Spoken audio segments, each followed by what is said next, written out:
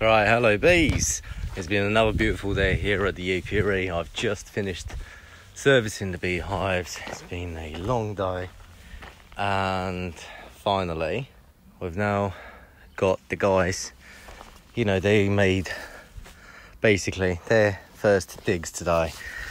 See, they've left their bucket and a shovel, so basically the way they do it, it's like basically an old guy. He's like 70 years old, but he's like he's a solid, very solid guy, and he's doing it with his grandson who's like his age. So the old man just goes in there. I'm gonna try and film that next time. So the old man gets attached to this, drops him down, and he starts filling up the bucket, and literally this is how it's going to be done, a bucket by bucket.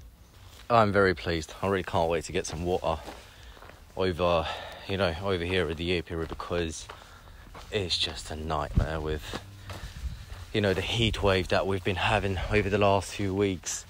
And see everything's pretty much burned up. You see the green is going away. It's not even July. That's crazy. But yeah, the worst part is that this is what my car looks like at all times, and I'm having to fill these bottles up every day. It's like 15 of them, got more at the front.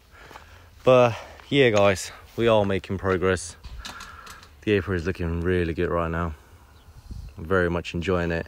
The only upside to the heat wave is that this grass stopped going mad, so I don't have to pretty much cut it down every week.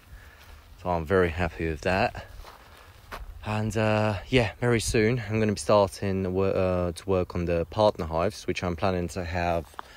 I'm designating some of those hives down at the south end of the apiary, as they are the newest ones. Still got more families due to come in, and tomorrow morning that's going to be one of the very first tasks for the day. I'm meeting the master at 7:30 at his apiary, and we are going to move over some new families. I'll be keeping you posted, guys. I hope you're having a good day. Speak to you soon.